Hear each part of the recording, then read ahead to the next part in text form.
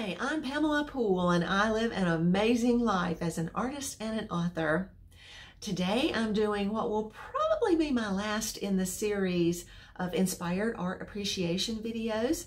I recorded these during the stay-at-home shutdowns across my country for the COVID-19 virus to give parents who were trying to home educate or supplement an art education for their students at home.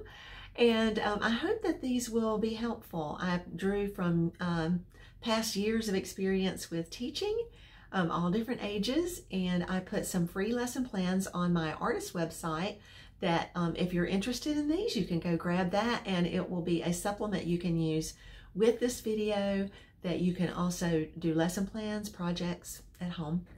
And hopefully in all of these, I've encouraged you to go forward with your own research, come up with your own conclusions, your own favorites, and see what you think about these art periods in history. My son wanted to make sure before I ended this series that I showed everyone the glasses that I used to wear when I was teaching home educated art students classes, because I always teach from a Christian worldview, and that means I look at things a little differently from the world. I'm careful about what I select to show and talk about, and I talk about the good values that I find in paintings. I don't dwell on things that really I don't think are good for society that we should be focusing on. I'm more of the Philippians 4:8 kind of girl from the Bible, picking out what is good and true and noble, and trying to share those.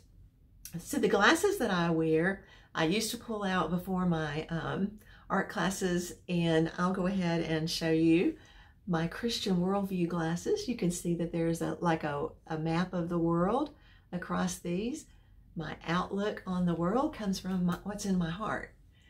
And I hope that that is a nice little way for you to think about these lesson plans and what I'm sharing, and that you incorporate that into your own faith and your own education. So today we're going to talk about Impressionism as an art movement, but also I'm going to, because there are so many Impressionist painters, and many of them are wonderful painters, but these art videos are meant to be short and not to drag on and on.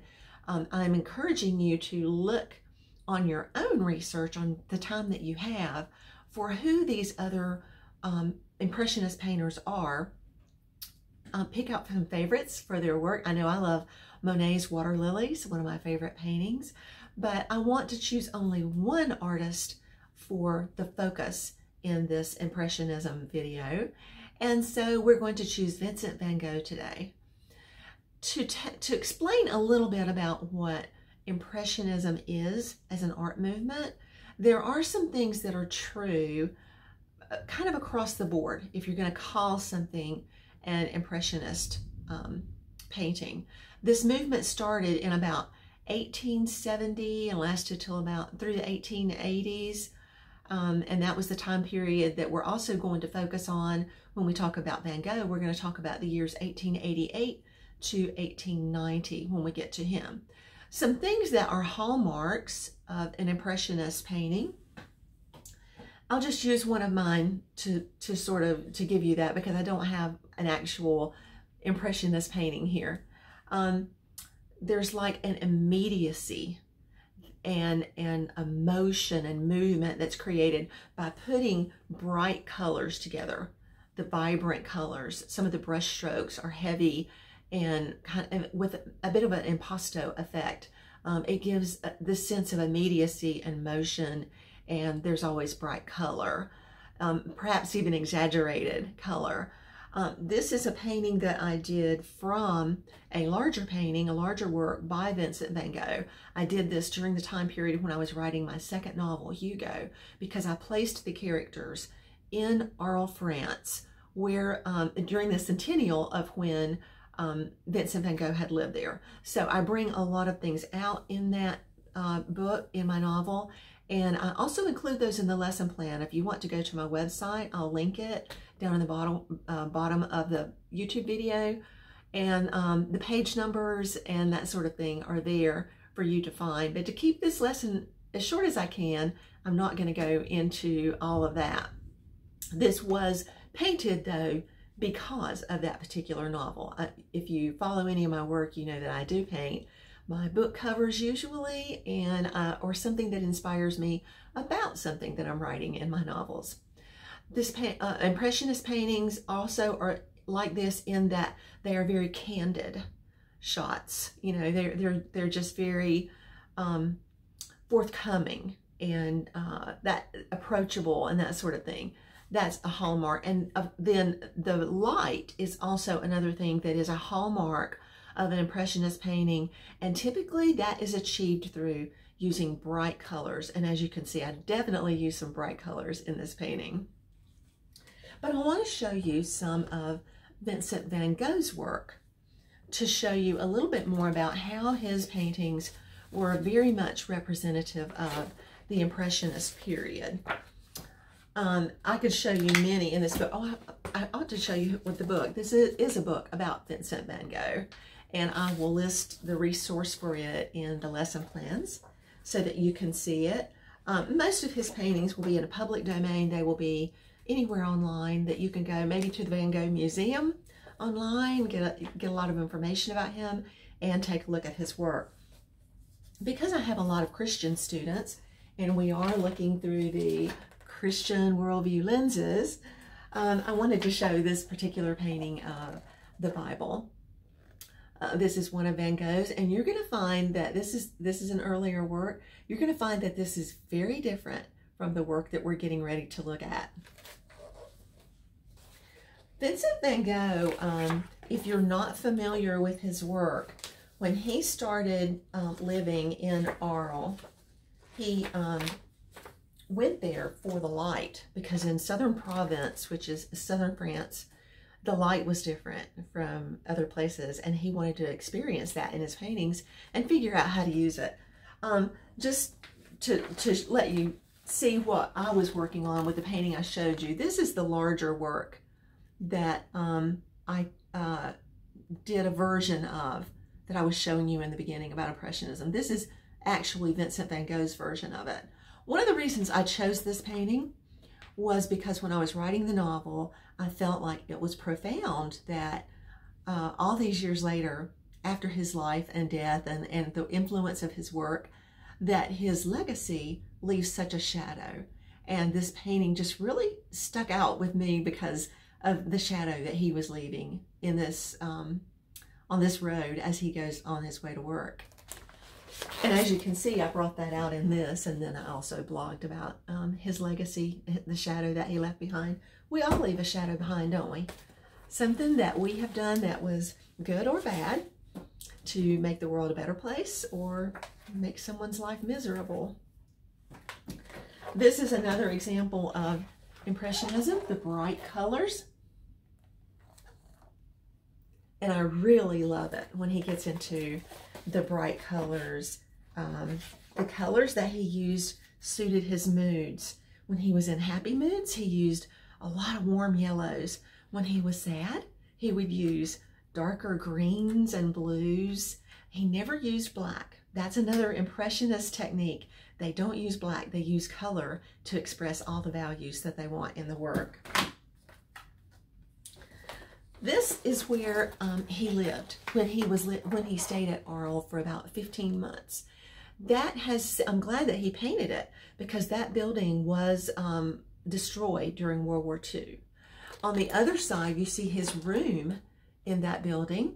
This was his bedroom. It's a pretty famous painting. Most of these I'm showing you, you have probably seen. And as you can see, the colors are vibrant, very impressionistic. That's how they achieved their the life and the motion and everything in them. They said that they had a different way of seeing, and eventually once people accepted this different look from the traditional look they were going for in art, they had to admit that there was these men had a different vision, an original vision that had not been seen before. It was fresh. He's very famous for his sunflowers, and you'll find lots of sunflower paintings by Vincent van Gogh. I've done several, and some I've sold, but I have one behind me that is one of my more recent. I did it with sunflowers. I call it Seaside Cottage and sunflowers, but it's in the basket of a bicycle. It is impressionist because of several of the things that I mentioned. So I have to say that I'm very influenced by the Impressionist as an art movement and by Vincent van Gogh as well. And then we're going to get into, especially in my lesson plan, you will get to one of his more famous paintings, which is Starry Night. This one I know you've seen somewhere, even if it was only as a commercial or something. And the reason it's so well known is because of the motion that you see, the swirling in the sky.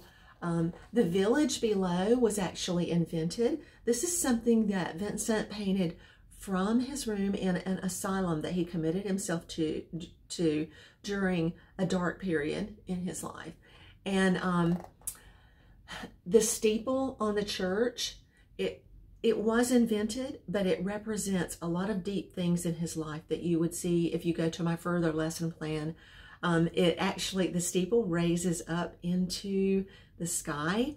It reaches the cross part that would have been at the top, reaches into the glow that's flowing here. That intersection with this, in case you can't see in the video, is right in here.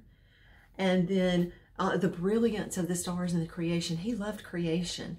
He loved to go out and paint the outdoors, even at night. They say he put candles on his wide-brimmed straw hat. I don't know for sure if that can be proved from his letters, but that's what they say he did if he was painting at night. So this is one of his more famous paintings. There's also been a song that was written called Starry, Starry Night. I don't like that song. It doesn't represent what I see when I've studied Vincent van Gogh's life. I had been to, from the time I was a teenager, I had been to many museum lectures and professors' events and things like that, and studied on my own every library book I could ever get my hands on to learn more about Vincent van Gogh. And I have some different opinions from what a lot of the art community prefers to think of, because it's so romantic to think of the tortured artistic mind and all of these things. When the song talks about how his paintings couldn't love him, but he loved his paintings, but they couldn't love him back, that's not what I see. So I don't like that song. I usually change the channel when that song comes on. The music is pretty, but the message and the meaning behind it is not what I know about Vincent van Gogh's life. So now let's talk about Vincent van Gogh's life when he was at Arles. At this point, I want to make sure that I stay on point, because I'm one of those, when I'm into a subject, I can just go on and on.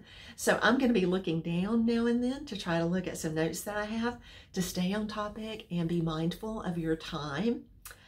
You can go into any of this further. As I said, on the free downloadable lesson plan. It's going to be on www.pamelapoole.com. Look for books, coloring book pages, and art lessons, and you will see it listed in that list. I want to tell you, here's my art focus, things I haven't already told you about with the paintings that we have looked at. One is that Vincent van Gogh lived from 1853 to 1890. So he died when he was 37. That's young, but he did have a very full life. He went through a lot of different periods of trying on careers or roles that he felt like were his current thing. And so you really should look into those. He had a very interesting life.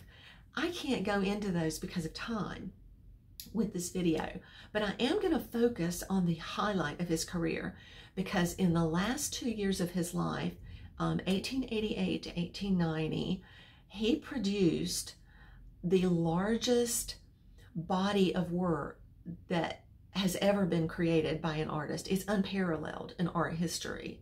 He was maniacal to get a body of work done. And most of it, he enjoyed the out of doors, God's creation. And he would go out to plein air paint, as you saw in this, an artist on his way to work. He would just haul this stuff around with him and go around there in Provence. He moved there for the light, as I mentioned earlier. He wanted to learn how to paint that and just focus on painting. And he just painted and painted and painted. He was relentless about painting. And so he left behind over 200, let me make sure I get this correct here. He left behind more than 100 drawings on watercolors, over 200 paintings, and over 200 letters during that time period. He was well-spoken and well-written. He's a well-educated man, and so he corresponded a lot with people. And part of that correspondence is how we know so much about him. Other artists, we know sketchy things about, you know, this or that. Maybe he was here or there, but this artist left us a lot of information about himself, almost like a journal format, a biography that he's writing. He wrote a lot about how he was feeling, the things that were challenging him, what he was thinking with the things he was painting, and to give it an explanation. And he talked about his technique of, he said, I know that it's unusual. He even felt like maybe it would be rejected because he said he slapped on paint and in big heavy strokes and colors, and sometimes he would leave a whole corner unfinished, and he knew that that was not typical. That was not from any art school.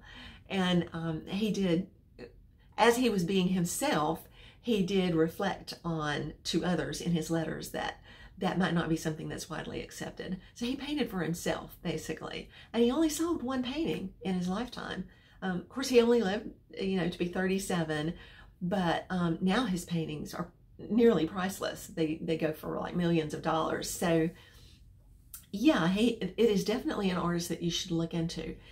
If you are concerned about a lot of the information that's been put forth about maybe he was mad or insane, none of his doctors ever called him insane. They didn't think that. Some people who grew to like him, or befriended him, they said he's mad or whatever, but they didn't really mean it in terms that he's just insane. And so there's been so much speculation. You would not believe all the different theories that I have heard over the years about what was wrong with Vincent. Why did he cut his ear? Why did he have such a difficult personality and be so hard to fit in, and these sorts of things? Why did he have these health problems that may have led to his mental problems and that sort of thing, emotional state? And if you check out my art lesson, I'll outline a little bit more of that for you. But when all is said is done, this was a painter that he may have been eccentric, but he wanted to just go out and paint in creation. He loved it.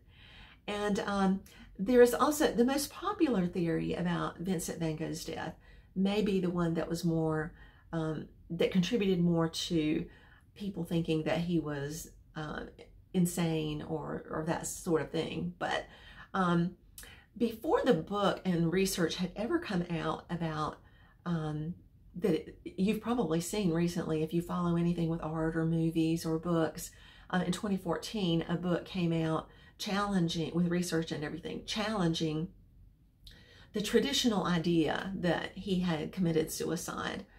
And before all that ever came out, just from all the lectures I had done and all the study I had done, I had never been convinced that Vincent van Gogh committed suicide. I'm still not convinced, but remember, I'm not an expert, so you do your own work to figure out what you think about Vincent van Gogh. In my lesson plan, I outline the reasons why I came to that conclusion before there was ever any of this other evidence. And now there has also recently been forensic evidence that's been able to put forth the